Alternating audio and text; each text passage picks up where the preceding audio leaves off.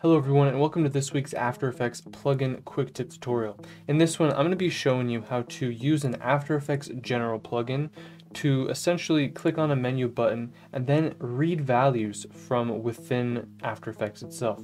In this case, we're going to be diving into an active comp, an active layer, and we're going to get both the position value of our layer, which we can have in all sorts of formats here, but since it is a 2D value, we can see it's 360 by 640, and we can also get the scale value or any other values we want. So this tutorial is going to be two things, and we're going to be quickly going over how to sort of use the After Effects SDK guide to look at these different After Effects general plugin methods in order to fill in variables like layers and times, and then how to actually go deep into the composition and different settings to get different values, as well as the actual streams they're called, or things like scale, position, and different properties we can get access to.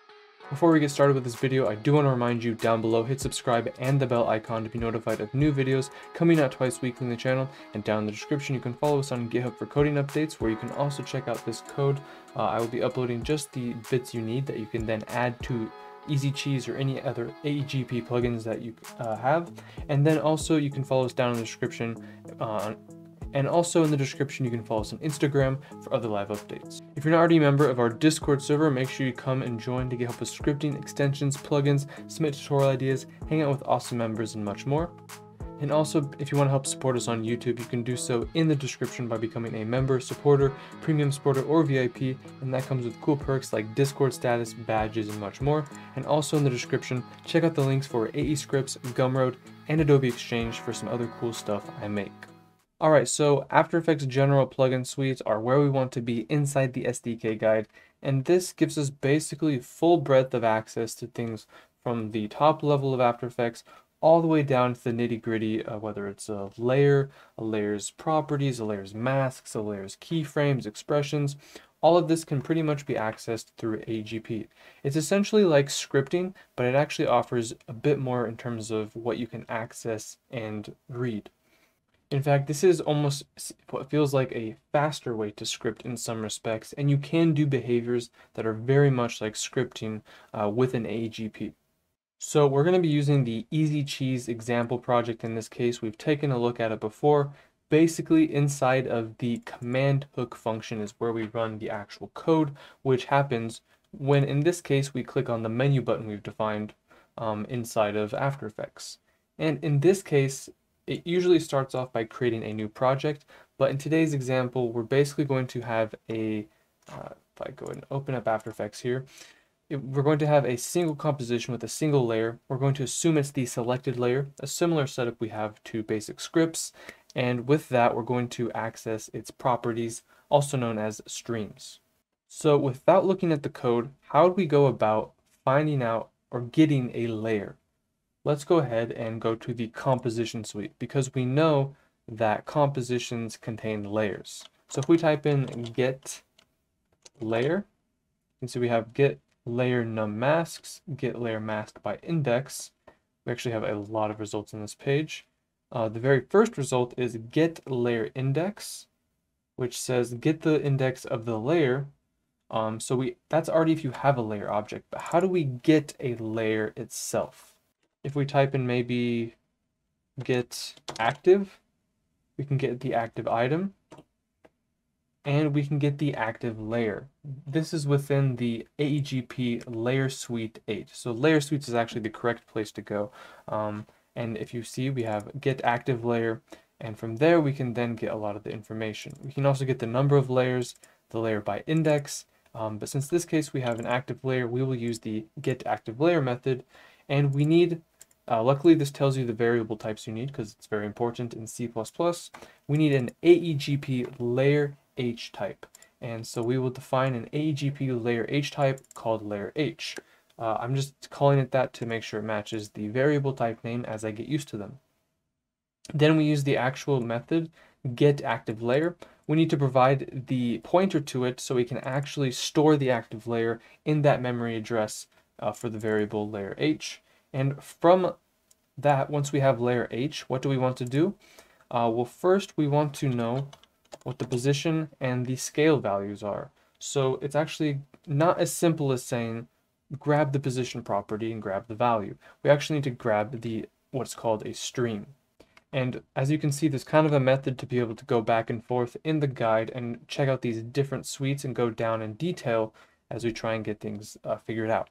So as I said, we have access to the stream suite. It does say it is to access the value of the layer streams, and that is basically anything that has a value. It can be transform properties, it could be the time remap value, it could be the property of a mask, it can be pretty much anything that has a keyframeable value or readable value below a layer or inside of a layer. So you can see if we scroll down, we have some lists here which show us things like the anchor point, the position, the scale, the rotation. This is exactly what we want. We want that position and we want that scale.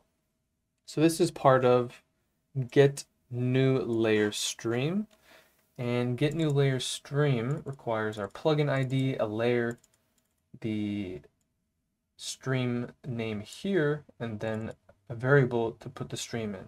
So what we're going to do, we'll need our plugin ID, which is already defined globally. We'll need our layer that we just had selected actively, and we got that new layer based on the active selection. We're going to then provide it with AEGP layer stream position for which stream it is, and then we need to give it a streamref_h variable to store that stream in. The stream is more equivalent to the scripting property itself. It's not equivalent to, say, the value of the position necessarily. It's more the actual positional property itself, which contains the value. As you'll see, we'll have one more step after we do this. So if we look at the actual example code here, you'll see I actually added a little extra code. I found a function called getLayerInPoint, and you can use this, provide it with a layer, as well as a time mode. You can give it either layer time or comp time, and then give it an a_time variable. And this one I actually duplicated to make 2 endpoints, but this should be get layer duration. And with this, I'm actually able to get how long it lasts and when the endpoint is. So if I actually go ahead and set a breakpoint after I define those bits of code there and relaunch After Effects, because I believe I made a bit of changes which won't be updated. Go ahead and load up my turtles, and we'll apply our AGP, and you can see our in time.